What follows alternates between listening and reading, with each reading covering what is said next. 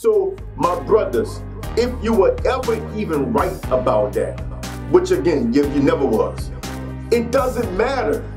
Can't you see that that time is no more? Can't you look at the world you are living in and realize that something is different in this world versus what you were taught to believe it was supposed to be like?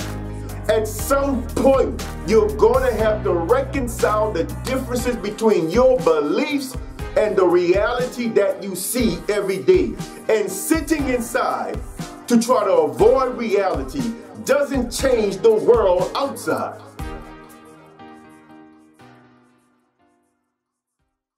Everything I'm about to say, you already know it to be true. You are a slave. You are a slave to money, to social economics, to status, to politics, to ideology. You have sold your soul to have a place in a world order that you should naturally oppose.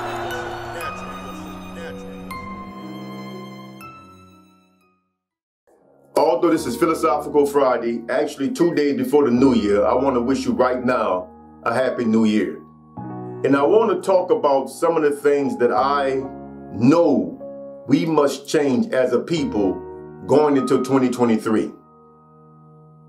You know, and I have a small list, right? I'm gonna do this in parts. I'm gonna do this video in several parts because I want to make sure I take my time and be real serious, real straightforward on this. You gotta hear me on this. You need to hear me on this. I'm not gonna have the music loud on the track because I want you to hear me. One of the things that we need to understand in life is that life is short. There are no do-overs. This is not a video game. You don't press a reset button and start it over again. It is linear. It is one way. It is 180 degrees. That's it. That's it. So you have to understand that on this linear path, when certain milestones have passed you, you gotta be able to recognize when that time has passed, let it go and move forward. Thinking that you're gonna live at 40 the way you could have lived at 20 is a myth. Don't let nobody tell you that. Don't let these men tell you, wait till these women are 40 years old, they're gonna hit the wall, and then you're gonna get your chance to laugh. You are gonna be 40 years old also. And trust me, you have no idea as to how you're gonna look at that age. I've been fit my entire life. I hit 40 and my weight got out of control. Living the same, eating the same. I don't drink, I don't smoke, I don't do drugs. I'm basically vegetarian. I don't eat red meat. Nothing changed, but my weight got out of control. Since the age of 45, I've been fighting constantly with trying to maintain my weight, with trying to keep it down. Barely eating, starving half to death. You know what I'm saying? I mean, your body changes, which means once your body changes and you figure it out, you are going to have to change with it. And that brings me to my first point. What do you want out of life, black men? What do you want out of life, black women? Because the times are changing. I know my channel is directed mainly at black men, but I'm going to try to do this on both sides because everything applies to everybody. But I'm going to start off with the black men, right? Let's target in on them. Black men, black men, you're going to have to accept that whatever ideology or viewpoint you have in your mind of how relationships work, whether or not you was ever right, which you're not, you wasn't right at all. The whole thing about traditional relationships it's a myth. As I said in the previous video, I'm not sure if I released it yet or not, but I've already recorded the video where I talk about the fact that most marriages that I know of that are successful would qualify as non-traditional. We don't operate among traditions. Each individual act the way they act, they bring what they bring, and what happens is two individuals or more get together and they learn to just live together. They learn to coexist with each other. It's not about going into a relationship, changing people, making people conform to a certain systemic way of living. This is the problem that we have, man. We all want to be robots. We are not robots. We are human beings. Human beings don't have traditional ways to do anything. Human beings do what they do. They do how they do. They are what they are. So, my brothers, if you were ever even right about that, which again, you never was, it doesn't matter. Can't you see that that time is no more? Can't you look at the world you are living in and realize that something is different in this world versus what you were taught to believe it was supposed to be like? At some point, you're going to have to reconcile the differences between your beliefs and the reality that you see every day. And sitting inside to try to avoid reality doesn't change the world outside. I've been attacked by you dudes since I started my YouTube channel because y'all want me to come online and regurgitate and repeat the stupidity that you dudes are being fed every day from these channels on YouTube. And because I refuse to do it, because I choose to tell you the truth as a big brother should, you flag my videos. You report my channel. What is wrong with you? Getting me ripped off of YouTube is not going to change reality. At some point, you are still going to have to contend with reality. Attacking me is not going to change the fact that the things you believe in your head is not real, or shall I say properly, are not real. It's not real. You live in a bubble, a fantasy bubble, where your whole world is based on red pill videos, MGTOW videos, IPMOR videos, stuff like Kevin Samuels and all these people. This is your world, but that is not the real world. And if you're on the other spectrum, you follow scam artists like Polite for years, while he went from hood to hood scamming y'all, talking about damn UCC filings, promising y'all to access secret bank accounts and all this stuff based on your social security numbers. Do you know I actually gave a speech in New Orleans about 10 years ago? I gave a speech in New Orleans. This when Polite was still kind of hot. And at that center where I gave my speech, Polite came 2 weeks later. But in my speech, I told the audience, do not listen to people like him. He is conning you. These things that he's talking about don't work. He has a misunderstanding of law, or shall I say a lack of understanding of law. He don't know what he's talking about. He don't understand half the stuff he claimed to understand. The dude is a fraud. I broke it down. I showed them what happens with social security numbers, why they don't change. Excuse me, I said social security number, I meant birth certificate numbers. I explained to him that the birth certificate number is just like looking at your checks. Each check has a number. That number is assigned to that particular check. Well, your number on that birth certificate is signed to that particular paper. If you go back tomorrow and get a new birth certificate issued, you will have a different number on that birth certificate, which means that number is not a constant, which means it can't be tied to any type of bank account because it's not a constant. Your social security number is a constant, and that is tied to an account, your retirement account. At least it's supposed to be. But your birth certificate is not a number tied to an account.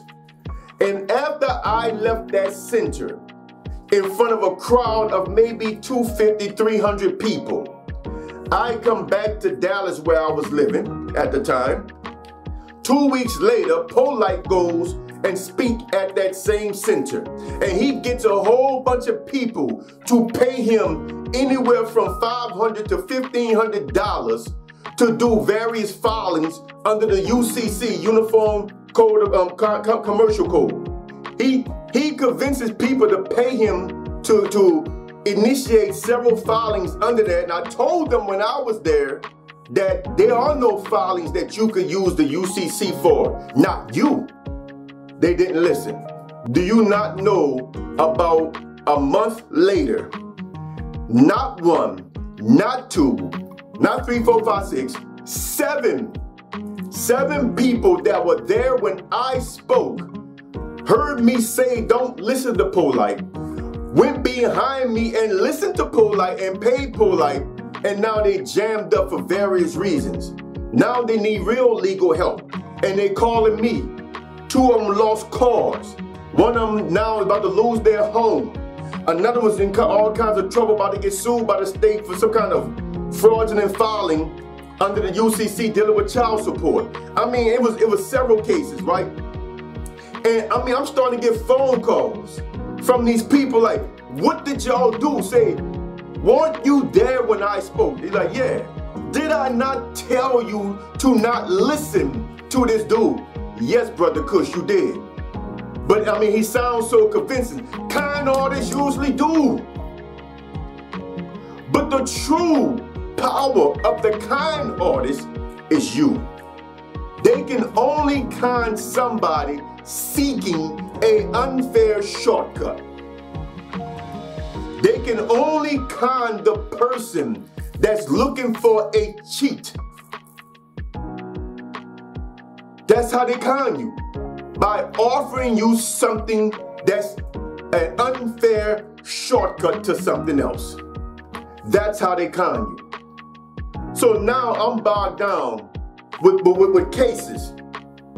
I feel bad for charging these people now to try to undo what Polite did, and I was able to help a few of them, but some of them, the case was messed up. So out of the 7, I think I was able to successfully help 4 of them, 3 or 4 of them.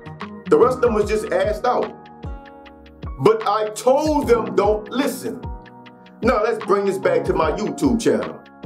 I've been on here trying to be polite about the way I talk, no pun intended. Don't listen to these people. But y'all are choosing to listen to those that don't even have the proper knowledge base, the proper understanding, the proper wisdom to give you sound advice. But the reason why you don't care is because they're saying what you want them to say. They are repeating and regurgitating the kinds of bullshit lies that you want to hear. And I'm sitting up here as your big brother once again, telling you the truth like a big brother should. I am not lying to you about nothing. I have no reason to lie to you about nothing. I have no interest in trying to get rich, people. Don't y'all listen to what I'm saying. Any money I will generate from my ventures, I'm going to try to build a community for us all. I'm going to try to get farmland for us all. I have no interest in getting rich. I've been there. I'm not going to brag, but I've been there. I've been there, lost it, been there again, lost it again. I mean, I don't trip. I am here to just help my brothers and sisters. But y'all don't want to hear brothers like me talk. Y'all want to live in your fantasy world online and reject the reality. So I'm going to ask again, what is it that you want, my brother? Do you want to get rich? Is it fame you want? Whatever it is you want, you have to understand that you have a very small window to achieve these things. Don't point at the exceptions, because the exceptions only prove the rule. Do you not realize that most of the rappers back in the early 80s, back in the late 70s, early 80s, they were teenagers? Teenagers. When you look at NWA and all that, teenagers. When you look at EPMD, You Got to Chill, teenagers. When you pull up the Symphony, you know what I'm saying, with Marley Marl, with Big Daddy Kane and Cool G Rap, I think they range from 14 or 15, 14 or something like that, 15 or 14 to maybe 23. That was the age ranges. Teenagers. Y'all gotta understand that life is short and them stages come and go. Athletes start retiring at 30, bruh. 32, 33 years old. They start leaving the industry. They leave the games. Why you think you're gonna wait till you 35 to live? You've missed that window. You can't relive it. Because everybody changes later on in life. The girls are not gonna be the same as older women. You are not gonna be the same as an older man. I basically retired from street life at 27 years old. All these bullet holes I got, these knife wounds, all these fights I talk about I've been in, I was young. All this stuff took place between the age of 11 and 27. All the gats I carried, all the bang outs I've been in, I was young. Going from state to state, hustling, got girlfriends in this city, girlfriends in that city. I was young. I haven't had those kinds of experiences in over 25 years. It's been a long time.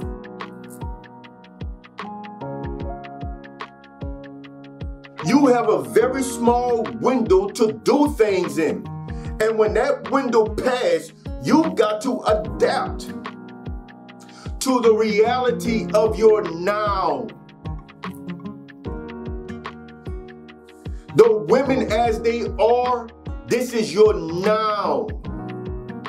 Sitting around talking about how they're supposed to be is stupidity. Forget how they're supposed to be.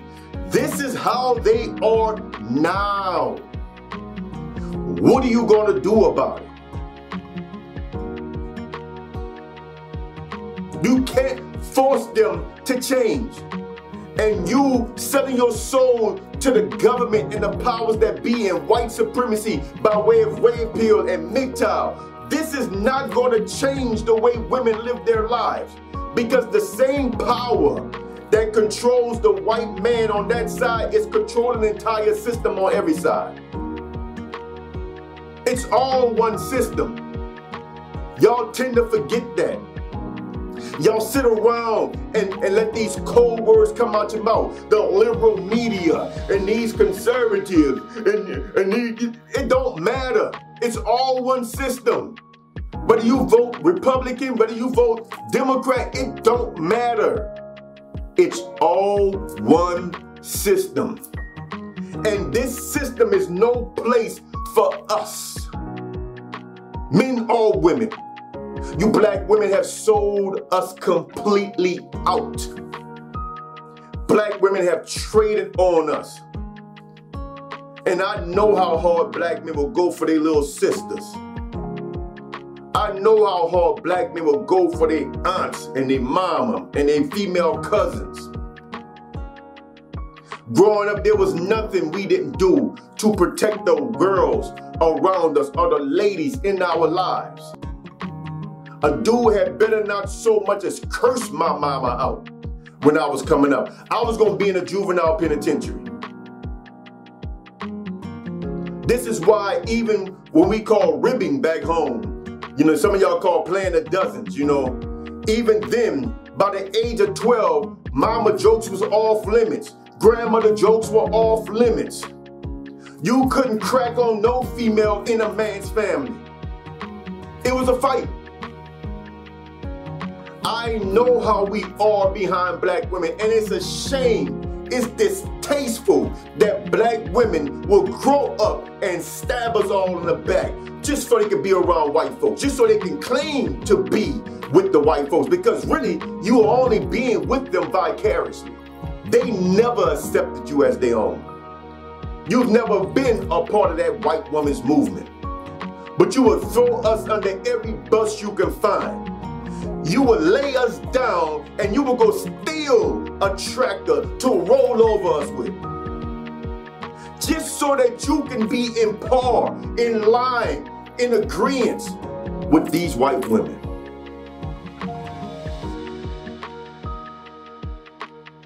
Y'all have sold us out, and you black men are doing the same under this red pill.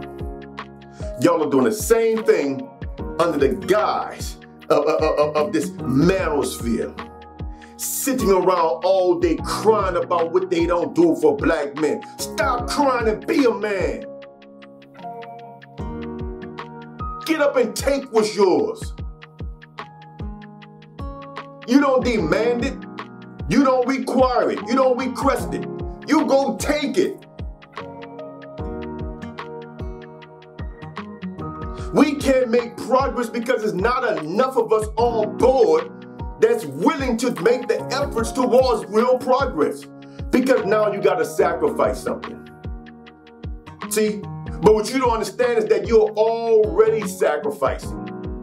Every day that you spend online crying about women, crying about the government, crying about what black men don't get, crying about how they treat black boys, crying about, how black women are discriminated against and black women are mistreated. And every day you spend crying, that's another day you don't spend doing. That's another day you don't spend making strides towards actually changing not only your life, but the future of our people. So what is it that you want? You're not going to get rich more than likely. You can sit here and live vicariously through these lightweight millionaires that y'all have made rich on YouTube. But that little money they got ain't gonna last either. Because the second the tides turn and they become irrelevant, they gonna burn through them little $2-3 million they done made off of y'all. It's not gonna last. Losing money is way easier than it is to make it. Trust me, I've made it slowly and lost it fastly twice. But y'all can sit here and live vicariously through these strangers. Or you can try to live your life for you. And you can try to set something up for the future. You can start caring about humanity.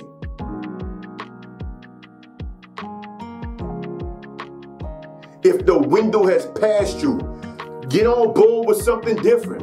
Stop sitting around crying about this stuff. You can't control what nobody else do with their life. Why you worry about it so much, man?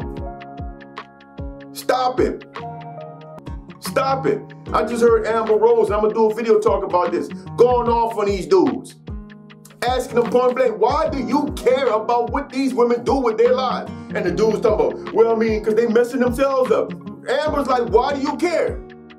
They messing up for who? If it's their life to mess up, it's their life to mess up. Acting like you see, you dudes are so fake, y'all sitting around acting like y'all care about this. But the truth of the matter is, what y'all want these thoughts and Instagram type girls to be your wife. That's what you want. See, y'all don't want to admit that y'all are attracted to those women. The sorts of women that I will walk past. I don't care how good they look. Because I'm about energy. I don't deal with trash. I don't care if it is clean trash. I don't want it. You dudes are fake. You don't care about the women. You're trying to get them to conform to a way that's more palatable and pleasing to you, that's more beneficial to you. They are not going to do it. So now what? What's your next move? They're not going to do it. You going to stay online till you're 45 years old crying about women till you turn into a damn incel, snap out and go on a shooting spree? That's what you're going to do? Because that's your future. Do you not see the number of young men we have? And now we're starting to see young black men committing these spree shootings. Do you know how odd it is for a 15, 16, 17, 18, 19, 20, anyone under the age of 50 should not be that wrapped up in nothing, but let alone somebody under the age of 25. The best years of your life, you 15 to 25, the best years, your prime, and you're around here plotting shootings? All these women walking around with yoga pants on, and you around here plotting shootings? Because you let somebody feed you hateful, angry ideology so much that now you have exploded. That's why it's called stochastic terrorism. Look it up. Stochastic terrorism. They have turned you into a stochastic terrorist by feeding you all of this hatred all these years through Red Pill, MGTOW, IPMOR, and all this stuff. Now, you are just about to explode. You are a statistic now, waiting to happen. Live your life. What is it that you want? So, my first New Year's message, and I'm going to do about 4 of these, 4 or 5 of these. I don't know how many yet. My first New Year's message to you is this. Ask yourself, black man, what is it that you want? Black woman, what is it that you want? Then understand the timeline that's required to achieve that, because we don't have a lot of hours in a day the way we live right now. Again, that's another thing I try to get y'all to understand. The reason why I have so many adventures in those younger years, because I was a street dude. I didn't work a job. You cannot do the stuff I did if you got to go to work 8 hours, which is really 10 hours a day. You have no life the way we live right now. And instead of y'all trying to get out of this madness, y'all are trying to figure out how to make the madness work for you. It's not going to work for you. It's not designed to work for you. You work for you. And you find like-minded people and y'all work together for y'all. You don't do it for their benefit, and they shouldn't do it for your benefit. Y'all should do it together for your own benefit. You gotta be selfish. But that's another topic. So I'm gonna ask again, black man, what is it that you want? What is the timeline to achieving that? Is it achievable? And now that you're faced with the reality of the now, what are you willing to do right now? Are you willing to sacrifice your reality, your now, for the fantasy of what tomorrow might be? Or are you willing to try to work in both? Live in the now and try to prepare for tomorrow. That's your choices. Black woman, same thing. But you have sold us out hard. But sisters, ooh, it's really hard to ride with y'all. Because all of these breakdowns begin with the black woman. Y'all were the ones who joined feminism instead of helping out the black community. Y'all were the ones that abandoned the black community way back in the 50s and 60s. The black woman did that. And y'all the main ones sit around and talk about racism and critical race theory and all this stuff. Man, come on, stop it. Y'all don't care about being black. Y'all don't care about black people. All y'all want to do is be honorary whites. So now I'm going to ask you, sisters, what is it that you really want? You want to be an honorary white? Then denounce the black community. Denounce black people. Just go ahead and just say how you really feel.